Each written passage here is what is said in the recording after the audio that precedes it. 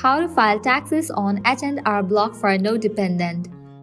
Let's get started. Open your preferred browser and then navigate to the official website of H&R Block. Now at the right corner you will find this login section. Provide your credentials of HR account and log into your account. Type in your email, user or mobile number and click on sign in.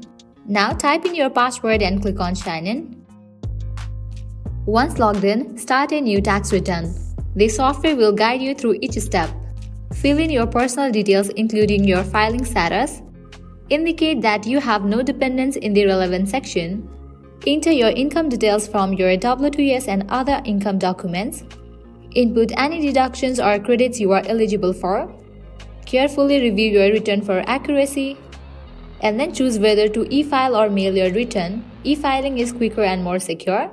And finally, submit your return electronically or print and mail if you choose that option. And that's it. You can track your refund using the IRS Where's My Refund tool. Filing taxes can be simple even if you are doing it yourself. Remember, H&R Block guides you through each step, making it a hassle-free process. So this way you can file taxes on H&R Block for no dependent. If this video was helpful, don't forget to like, share and subscribe. Thank you.